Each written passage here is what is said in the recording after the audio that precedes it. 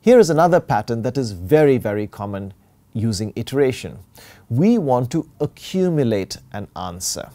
So in this case, let us say we are given a list of integers and we want to calculate the product of all the prime numbers in this list.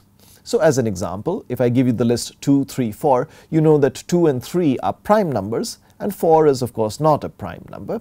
So the product of all the prime numbers in this list is of course 2 times 3, which is 6. And what about this list, which has no prime numbers in it? Well, when I press enter, my cursor is blinking here. My AI is suggesting the answer should be 1. Why should the answer be 1? Well, think about it. We want to calculate the product of a bunch of numbers. What if there are no numbers to multiply? What is the answer you're expecting? What is the product of an empty set? Well, if you ask a mathematician, they will tell you that the product of an empty set is 1. It's very similar to the way the sum of an empty set is 0. But if you make the product 0, then any value that you multiply with 0 will remain 0. So it's a good idea to define the product of an empty set as 1. Now, with that hint, our AI is able to generate this code. We have a variable called product, which we initialize to 1. And then we examine each item I in data. If that item I is a prime number, where is the isPrime function? Well, it will be a helper function which we can write. So let's pretend that function is written.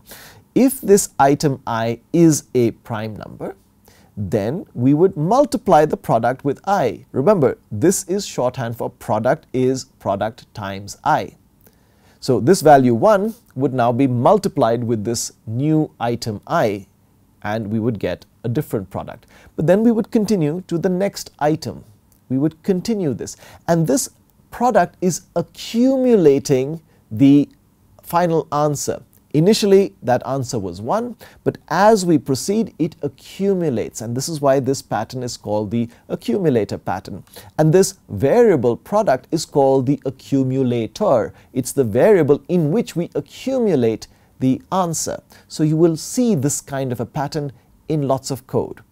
Finally, after we are done with all the items in data, we will return that product or do something else with that accumulated value. So in general, you will see this kind of a pattern where you have some accumulator initialized to some appropriate initial value, and then for each item in the sequence, you will somehow decide whether or not to update the accumulator. And it could be that in some examples, the accumulator is updated in a certain way for some items and in a slightly different way for other items. But this is the general pattern. Now, let's take a look at this isPrime function. It's a helper function, but firstly, I want you to take a look at this suggestion. My AI is so comfortable with the idea of an isPrime function that takes an integer n and returns true or false that as soon as my cursor is here, it is suggesting a doc string, some useful doc tests, please check all of them, see if you agree with them, and then some code. For now, I simply want you to focus on this for loop and tell me, is this an example of pattern 1 or pattern 2?